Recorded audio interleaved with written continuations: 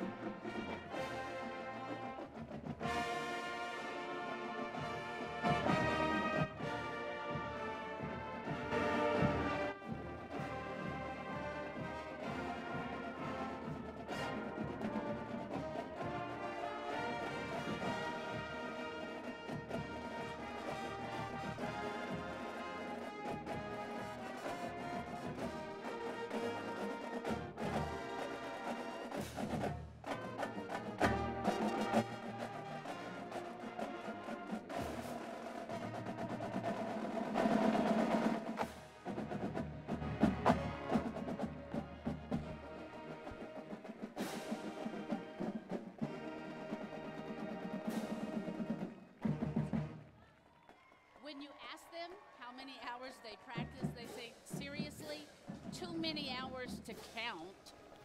Can you imagine this? They are nationally recognized, and by the sounds of it, you can hear why. They have been in just about everything from looking at the credentials I have before me. They have participated in 16 straight years of superior ratings for overall first place awards as adjudicated in festivals from Florida to South Carolina, Georgia, Texas, Virginia, and Illinois. They've even made 13 appearances at Walt Disney World's Magic Kingdom parades.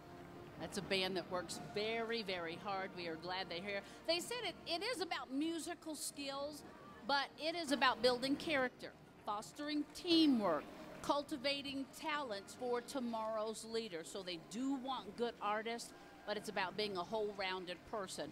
And that's what they try to do, but it sure makes an awfully good band. They're being followed up by the United States Marine Corps, referred to